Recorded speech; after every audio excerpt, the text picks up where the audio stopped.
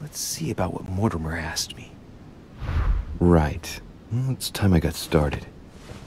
Let's see what I can find here to help me write that letter. I have no means to validate my forgery, so I better take my time with it and not make any mistakes. There are 2 letters from the Pope on the desk. I should be able to get a clue or 2 by checking how well they correspond to each other.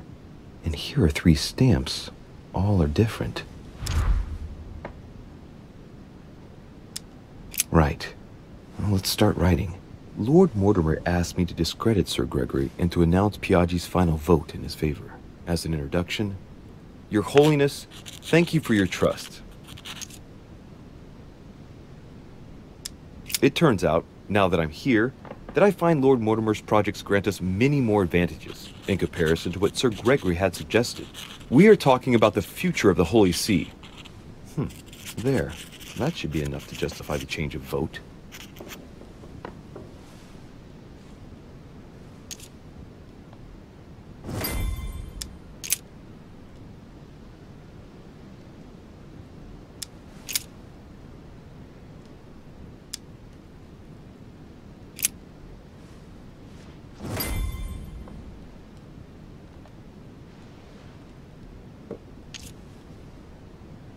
There's a kind of code composed of 6 letters that they always write under the dates of their correspondence. According to Mortimer, it's got something to do with Piaggi's tattoo. I guess I'll have to write one for today's date. Now, ideally, it'd be better to do without it, but I'm going to need to be extremely clever here. Today, the date is 24/01/1793. Today, the date is 24/01/1793. Today, the date is 24/01/1793. Today, the date is 24/01/1793.